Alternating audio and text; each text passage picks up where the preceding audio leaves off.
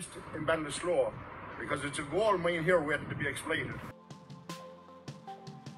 Everything that we do here is for the community, and I think it's very important everybody gets the opportunity to get involved. Everyone coming together and seeing what Ballinasloe has to offer. You know, people in different countries with any sense of connection to Ballinasloe. It's a real strong connection and a sense of pride. All of the benefits of a great town. No business is an island, it needs community around it. There's so much support from the local people, even on the streets as I walked around. The 2022 Queen of the Fair is Melissa Glynn, representing County Keeling. Ballinasloe town, absolutely proud to be from it. A massive shout out to the community of Ballinasloe. Everyone's so friendly. There's a sense, I think, about river people that they like to look after each other. Walk around the town, it's worth slowing down and just observing. Ballinasloe is the gateway to the west, but I think this should be the first step because Ballinasloe has so much to offer.